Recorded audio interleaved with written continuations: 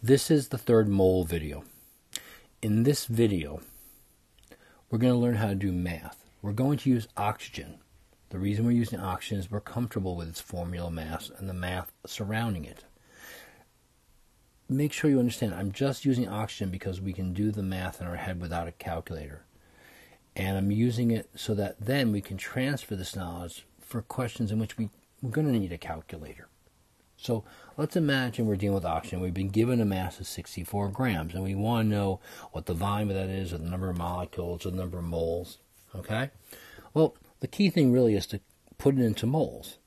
Okay? And I'm going to do that right now. So I'm going to convert. So if I had 64 grams of oxygen, that's not 1 mole. I'm figuring everybody here is going to figure out by now that that's 2 moles because 1 mole weighs 32 grams, right? Well, how do we do that in our head? Like, what do we actually do? Well, what we did was we basically went 32.00 grams is 1 mole, or essentially, and we got 2.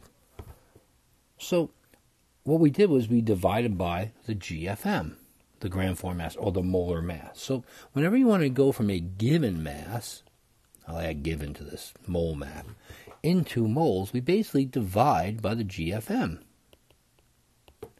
And this goes in the, and if we want to go the opposite direction, we're going to do the opposite thing. So if I said to you, I have 4 moles of oxygen, well, how much would it weigh? Well, I go, 1 mole is 32.00 grams. Now, I know some people still don't like the factor label method, but what you should be seeing is I'm just multiplying by 32, or I'm just multiplying by the gram formula mass. So if I had 4 moles, I would get whatever 4 times 32 is. That's the point I'm trying to make. Okay, so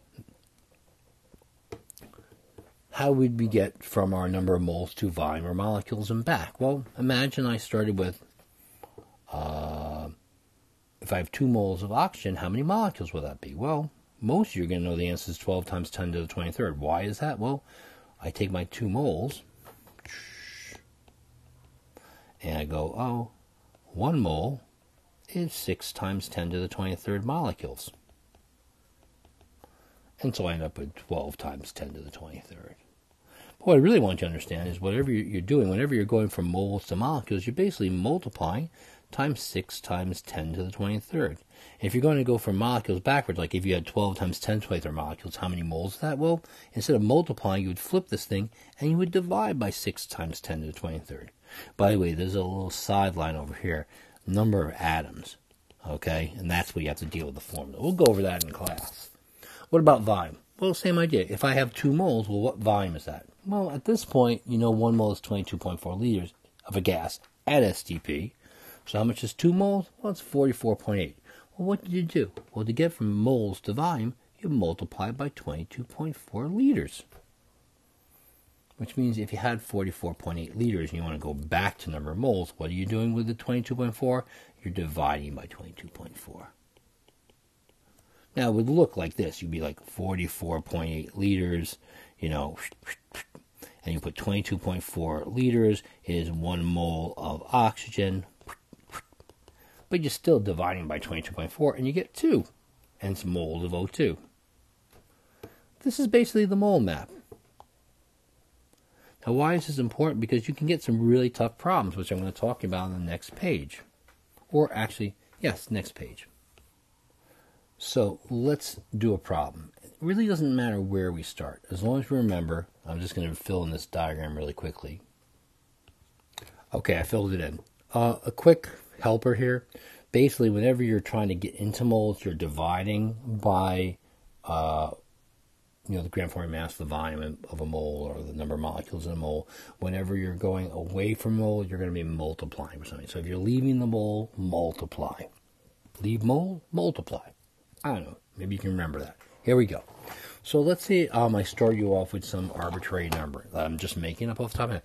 I have 13.7 grams of oxygen, and I want to know how many moles I have, what the volume of that is, how many molecules I have. How would I do that? Well, let's say we start. The first thing I think to do probably would be convert it to moles. That's usually the first step for almost anything in chemistry.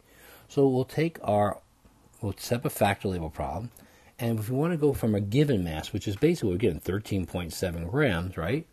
We can turn that into moles. We're going to divide that by the gram formula mass, which by now, if you don't know it's 32, Either you haven't watched the videos or you're just thinking that number is just not that important. Whatever. Here we go. So I'm going to divide it by 32.00 grams is 1 mole. 32 grams of oxygen is 1 mole of oxygen. Notice how well I labeled these O2s cancel out. The grams cancel out.